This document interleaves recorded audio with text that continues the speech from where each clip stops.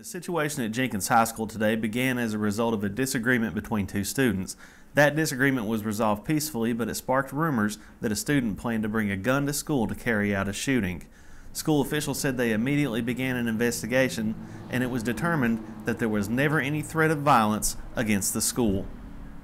Whether we think it's credible or not, whether we think it's bogus or not, we have to investigate. That's the law. I mean, we have to do our due diligence. And in this situation, we had a student who was accused or was said he was going to bring something to school, a weapon of some type. We investigated. That was not true.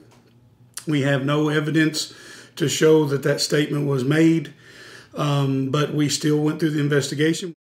Jenkins Police Chief Jim Stevens told EKB News that a student approached school personnel and reported the rumor. He said that although students were never in any danger, that student did the right thing in reporting it, and it's always better to err on the side of caution when safety is of a concern.